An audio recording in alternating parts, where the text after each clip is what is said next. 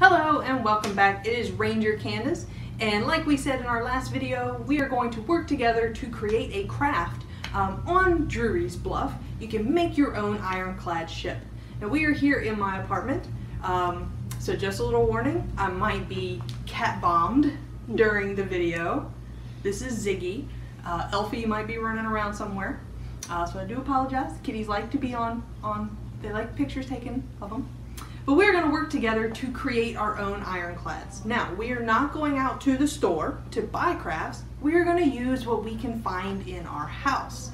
Things like egg containers. If you take a look at them, they actually, once painted up, make perfect little earthworks for forts, like Drury's Bluff. And we're going to use things like cardboard boxes and toilet paper rolls, a rare, precious commodity these days, to create our own ironclad ship, like I've created the monitor. And we're going to use these things, just things that we can find around our house. Junk, trash. We're going to convert it into something cool. Now, once we're done here, you can make your own ironclad ship. You don't have to make the monitor. You can make whatever kind of ship you want. It could be like the Galena. It could be like the Virginia. You can design your own. The sky is the limit. And once you have created your ironclad, I want to see it. So once you have created your ironclad using whatever you have in your house, I want you to email your creation to me at Candace_heart@nps.gov. I want to see your creations, and maybe we can post it to show everybody on Facebook. But here is my email, Candace_heart@nps.gov. So if you've got that written down, I'm going to hold this up just a couple more seconds. If you got that written down, and then once you have it written down, we're going to get to crafting to make an ironclad ship. Alright, so if you have collected some items from home, but you're still wondering about what you could grab, here are some ideas, some things that I've found around my apartment that might work. But you have little coffee creamer cups, or maybe even cups that come from Keurigs. I don't actually have one, so this was the closest I had. But if you have some little coffee cups that you make your cup of coffee out of, those would work too.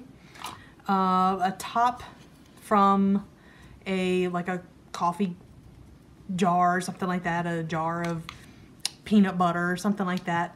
The monitor, the ironclad itself, was pretty flat, so it was just kind of a flat ship, but it had this turret on it. The turret was a round little container. It was armored, and it had the guns inside of it, and the turret actually lifted up, and it could turn, and it could shoot in different directions. So rather than turn the ship, they could lift it up, and they could rotate it around and shoot without having to move the ship. So the turret, all you need is something round. So something like this could work, top of a container, or again, those little coffee Keurig mugs.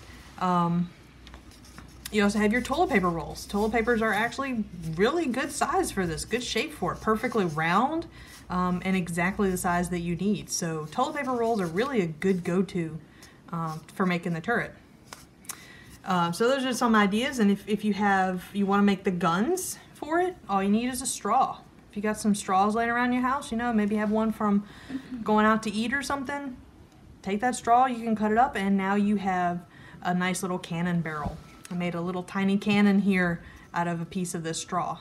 So just some ideas of things that you can collect around your house to create your own little ironclad. And like I said, for the earthworks, it needs an egg carton.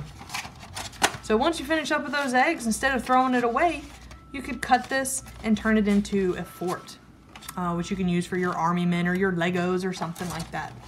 Okay, so those are just some ideas. So some of the materials you're going to need today, and you can make this however you want, but you have tape or glue. So however you want to fix your turret to your boat, tape or glue. You'll need some guidance, some adult supervision, but you can also use a hot glue gun, because hot glue guns can get kind of hot, so you want to make sure that you have a little bit of supervision when you're using your hot glue gun. But that's another thing that you can use for making your craft. So all you need is just some glue, some tape, something that you can use. I just use tape to stick my turret onto my ship. But you can also use glue as well to glue it on, and then just give it some time to dry up. Okay? All right, so now that we have some of our crafting stuff, we have our glue, we have our little pieces there, the next thing we need is cardboard. The cardboard is going to be the base of the ship, okay? Just like my base here. Again, the monitor sat really low in the water, so there really isn't much to it. It was pretty much just a little round turret on a surfboard. So you don't have to worry too much about building this big body of a ship. It was a very flat boat. So all I have is a piece of cardboard here, and all you need to do is on this piece of cardboard is just kind of draw the shape of a surfboard, just kind of like this. All you need to do is just draw that out. So just kind of draw your little surfboard here, boom, and then cut it out. So perfect shape for our ironclad ship. All you need is a piece of cardboard here, draw the shape of the body, and then give it a good cut. So just give me a second and I'll have this cut out and we'll get to the next part. All right, so I have cut out my little surfboard shape that we had just done. And I have one that I actually made off camera earlier, so I'm gonna use both of these to show two different examples, and they are different sizes. So I have, like, you know, a bigger ship and a smaller ship. There were many different kinds of ironclad ships. There were actually more than one type of monitor. The monitor was the first of its kind, and again, it was a very advanced ship because the turret could lift up and rotate. But there were also other ones. They built different kinds of monitors. So the monitor was the first, and it's the reason why they named the class of ship the Monitor. But there were other kinds of monitors. There were actually some monitors that were longer and had 2 turrets on it. So there were different monitor ships, and they all looked kind of different. Again, you can design whatever you like. If you end up wanting 2 turrets on there, just like that, you would not be inaccurate. That is how it looked. Okay, so use your imagination, design your own ship. But what we're going to do today, for mine, since I have 2 here, I'm going to do one with my little coffee creamer. Okay, I'm going to put that one there. And then the other one, I'm going to use the toilet paper roll, which at this moment kind of looks like Abraham Lincoln's top hat, so tall. So the first thing, this one's pretty easy. We're going to take our little coffee creamer, got our glue here. I'm just going to put a little bit of glue here on this rim, and then just kind of glue around the edge of it. Just get a nice little layer of glue on there, and then, very easy, stick that on your monitor. Okay, and then we're going to let that sit for a little while to let it dry. If you're using super glue or hot glue, something like that, it doesn't take as long as Elmer's glue. But again, those you need a little bit of supervision for use, especially super glue. Super glue, you can stick your fingers together, and that's a lot of fun. Not really. But then also the hot glue gets really hot. So I just use Elmer's glue. Pretty simple and easy. And then you let that set and let it harden up. So for the next one, I'm going to use, this is a little bit of a bigger ship, so we're going to use the toilet paper roll to make our turret. Nice, perfectly round roll.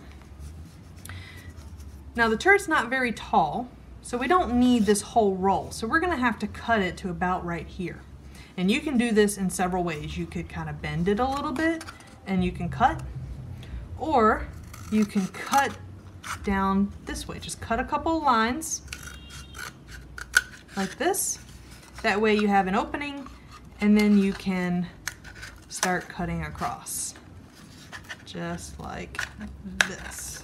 There you go. Cut that piece off. We're going to clean it up, so don't worry about how it looks right now. So we're going to clean that. I'm a little right-handed there. There we go. Okay, so let's just trim that. All right, so now I'm going to clean this up a little bit. Okay, so just kind of cut it down, whittle it down, make it nice and neat for your turret to sit on top of there. And same thing as before, you're just gonna kind of glue it down. So just put a little bit of glue along the edge here. You don't need a whole lot because it's just toilet paper roll. Just a little bit of glue around there. And then set that onto your base. And again, we're gonna have to let that dry. Now, if you really wanted to get a little decorative, the monitor had cannons. So you take your little straw and you can actually glue them onto the turret to give your gun, or to give your ship a gun or two. There were 2 actual guns on the monitor inside that turret. Now imagine, okay, and you can see the inside because we haven't put a top on it yet, but can you imagine being inside of that turret when it was firing? It is a small can, kind of like being in a can. You know, like you open up a can of corn or a can of SpaghettiOs. Can you imagine being in that tin can while the guns are firing? When the gunpowder is exploding, it would be really loud. Lots of cannoneers in the Civil War ended up with hearing problems after the war because of the cannons going off. Okay, so just now I'm putting my second one, put it right next to it. The 2 guns were right next to each other. So now you have some guns on your monitor. Kind of looks like eyes though. See, kind of looks like little eyes. Kind of cute. All right, now we do not have a top for our turret. If you want to put a top on it, that is really easy to do. All you need to do is just grab some kind of paper. If you have cardstock or just a piece of paper, you can use that. Just cut out a piece. Just cut out a little piece of it right there. Okay. And I'm just gonna eyeball just kind of a round shape here. And then once we get it on there, we can trim it to size. So I just kind of eyeballed that. But then once we get it on there, you can trim it. And you can even do this before you put your turret down, before you glue it on. You can glue this on, you can tape it on, and then just trim around the edges to make it fit. Okay? So we'll go on and we'll do that. Just put a little glue on top. And again, you can design this any way you want. You can make your own ironclad ship. It does not have to look like this. It could look like anything that you want it to look like. It could look like a spaceship if you wanted it to. This is your creation. Okay, just put that on top and then we'll just trim around the edges a little bit. That. Get rid of that little piece there. Throw it over here. Let's trim a little more.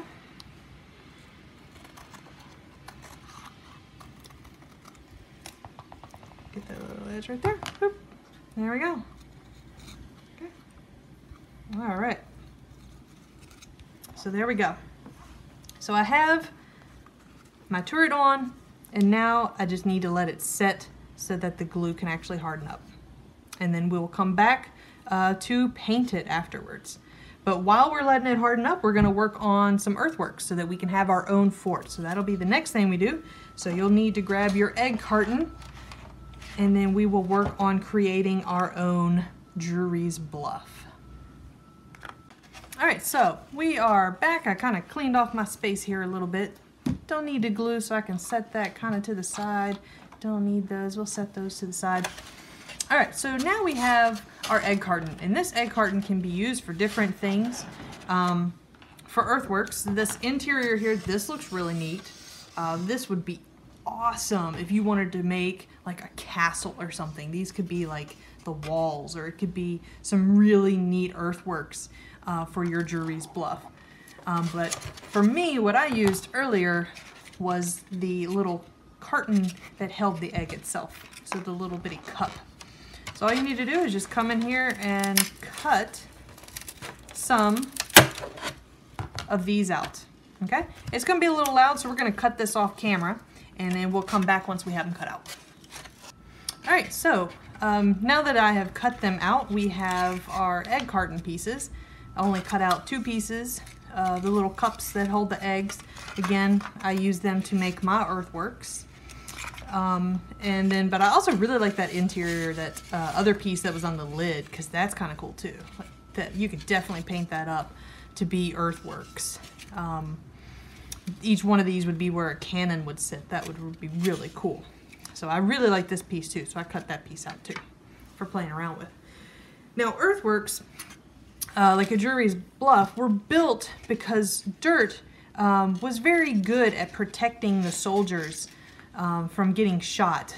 So when they were building these fortifications at Drury's Bluff, they didn't have a lot of stone and brick and things like that. They certainly didn't have time to get all of those materials to build the fort. Plus, if you hammer a fort made out of stone or brick enough with cannonballs, you can tear that wall down. Whereas dirt is a little more durable. Dirt is readily available. It is right there, and they could just dig, dig, dig, build it up. And now you have very strong earthen walls that can, when you hit it with a cannonball, it can kind of absorb the impact of the cannonball.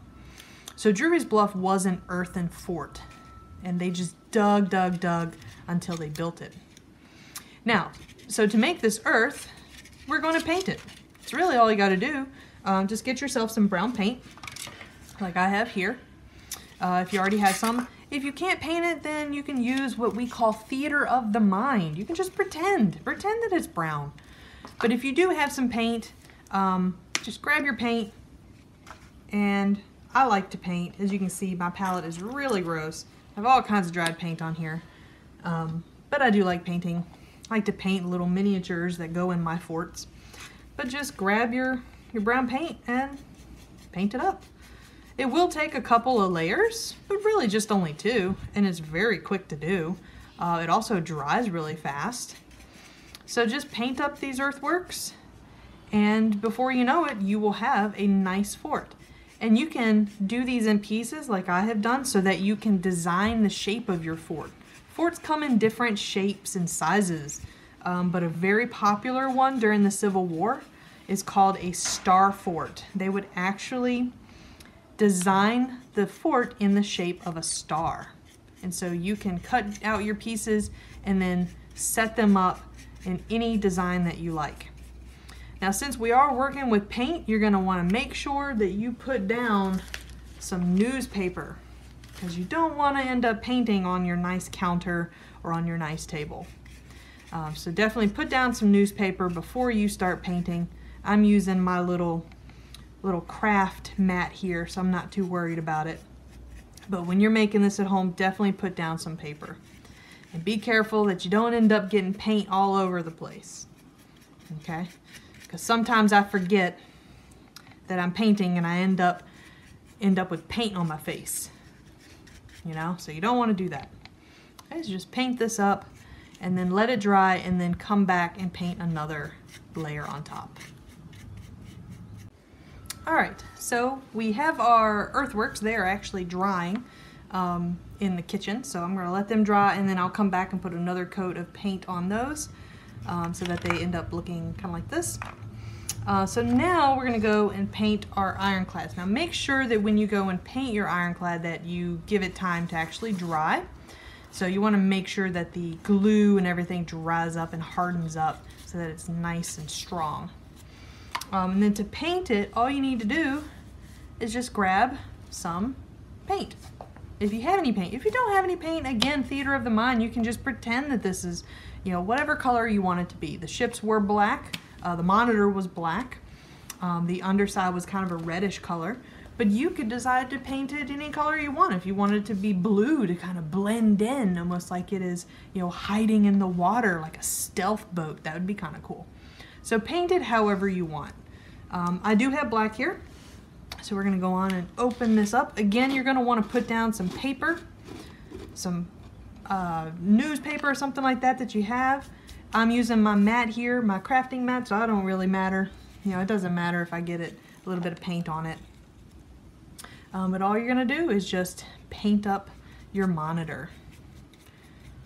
So just give it a good coat of black paint or whatever color paint that you want to put on it. Okay, so just give it a good paint.